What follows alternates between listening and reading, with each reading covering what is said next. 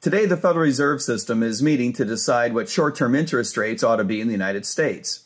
What does that mean? It means that once every 6 weeks, 12 people get inside of a room and basically we ask them, what mood are you in regarding the future of the American economy? That's a weird way to set interest rates.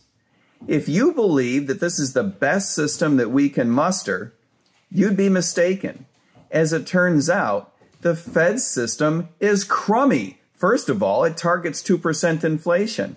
It shouldn't target 2% inflation. That's a political idea. It should be targeting 0% inflation. Number two, it can't even hit its target. We're running at 3% inflation now. And as you all know, we have had 5, 6, 7% inflation a year during this presidential cycle, and sometimes even more than that. Number three, it turns out this is a crummy way to mitigate against the boom-bust cycle. We've had deep recessions and zooming inflationary cycles, none of which is good for us. And so if your political party, your political presidential candidate is not talking about the fact that we need to change monetary policy in the United States, we should not be putting up with so much inflation and so much recession.